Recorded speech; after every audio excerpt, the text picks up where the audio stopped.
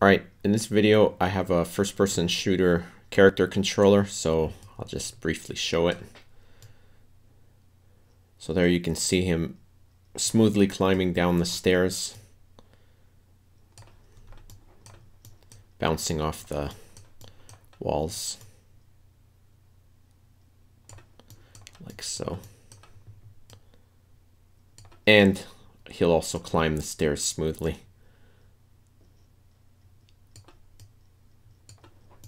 And I support gravity, so if I go down, I'll fall down the hole.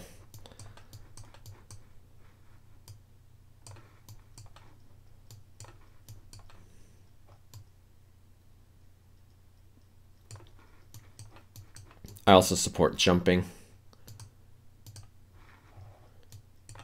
So essentially it's just a first-person shooter controller like you'd play on the PC. Now, one thing, the way I get the smooth stair climbing, if you notice, it seems to lag when I stop.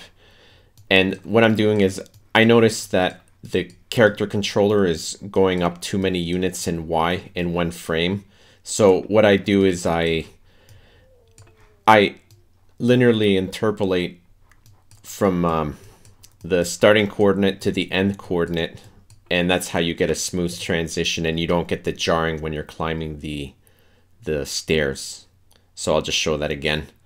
He's climbing, and if I let go, you can see that the camera is still operating. And that's again because I'm linearly interpolating, and I'm saying, I know the position's over here, but we're not going to jump to it. I'm just going to slowly linearly interpolate to the final position. And that's how I get the smooth stair climbing.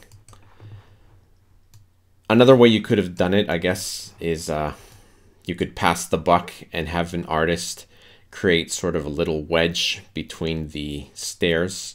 And you could call it just a collision navigation wedge. So that would eliminate the stair climbing, and you just climb up a slope. And you could set a collision mask for that particular collision wedge so that it doesn't get displayed. It would only be used for navigation. So that's another way of solving it. It's probably a better way of solving it than what I do, because I lag in the Y coordinate when you're climbing the stairs. I'll show it again. See, it's okay. And once I let go, see, it's still animating.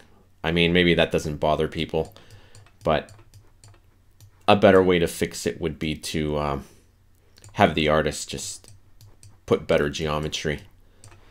And let me see if I can show it running and jumping. Nope. Try that again. Yeah, there. It's easier to do this on the phone than the simulator, but I can also run and jump. So let me try that one more time.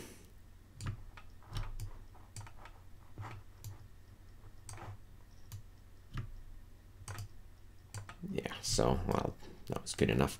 So that's what I have to show. I've got the first-person shooter controller. It's very robust, and it works pretty well.